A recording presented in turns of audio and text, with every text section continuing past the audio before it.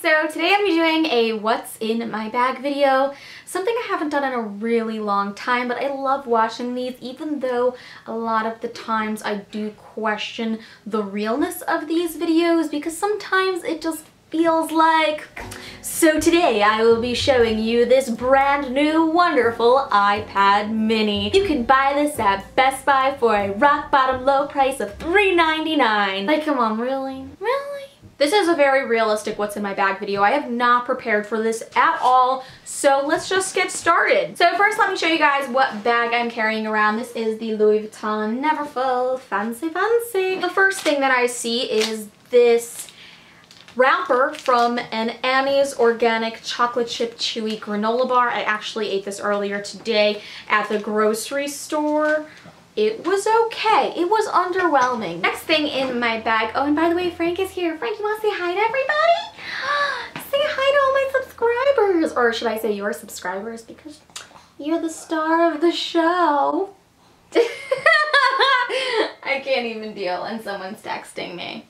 Oh, that's my friend. Hi, friend. Okay, next thing in here is Frank's leash. I use this to restrain him from running off into traffic and dying. Another important thing I have is his little doggy poop bag holder. As you can see, this is how the poopy bags come out.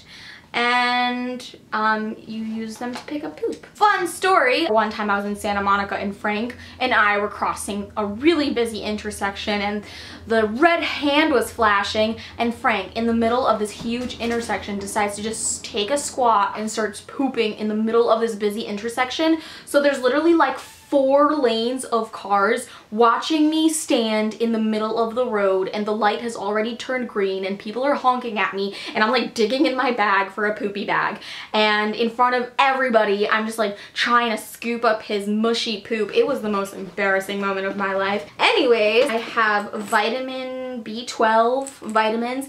I actually like to take these around with me. They're kind of like a cup of coffee in pill form. They give me a lot of energy and they taste really good. I have this thing where I don't eat vitamins unless they taste like candy. It's weird, I know. And I have this pug organizer slash calendar that I just bought. As you can see, I have not written anything in it since, oh, I did. I put July.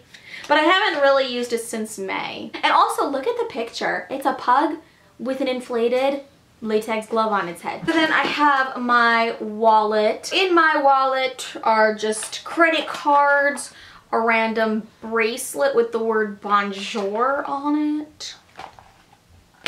Next thing I have is this brochure for renter's insurance, which is extremely important to have. I am currently in the process of looking for an apartment, so this renter's insurance brochure will probably come in handy.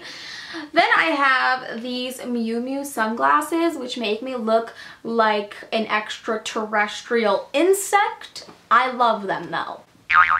And then I have, oh my goodness, I have so much junk.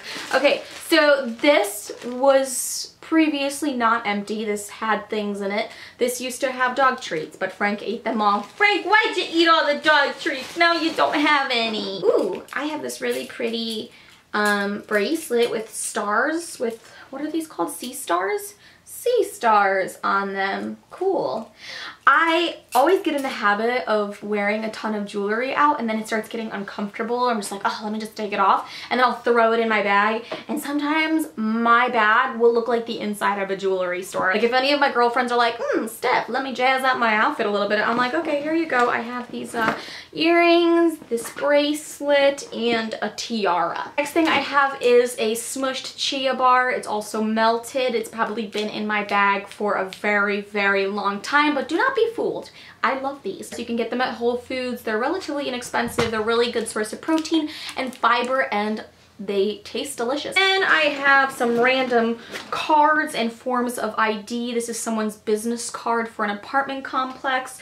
This is my California driver's license, and I have my passport. Don't you ever just feel like you might leave the country potentially when you go out? Like, you know, we might go to Chili's, but we also might go to Cuba unexpectedly, so let's just bring our passports with us. Then I have a pair of headphones. I have 2 pennies, I have this Starbucks straw wrapper. I feel like everybody has this in their bags or in like the spaces in between their car seats. Oh, and then here I have my Louis Vuitton Never Full makeup bag, but I keep just like a bunch of random stuff in there. For example, my credit card, which should actually be in my wallet.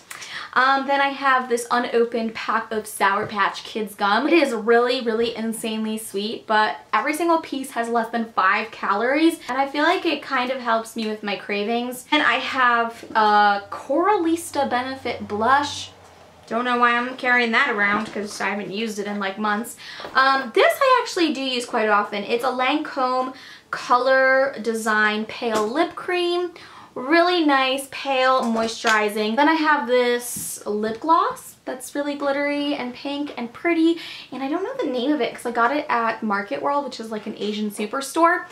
So this is real cute. And then the last thing that I'm going to be showing you guys that's in my bag. Okay, so this is sponsored, brace yourselves, but I promise it's cool. So I actually have been carrying this around. I did not stage this or like purposely put it in my bag.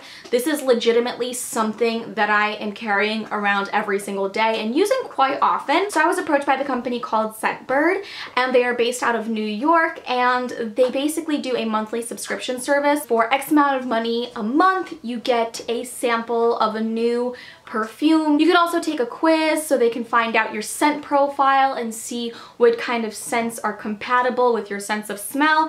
I ended up taking the test. One of the suggestions was Vera Wang Love Struck, and I was a little nervous when I first got it because I wasn't sure I was gonna like it, and immediately when I sprayed it, it's like a really fruity, floral, feminine scent.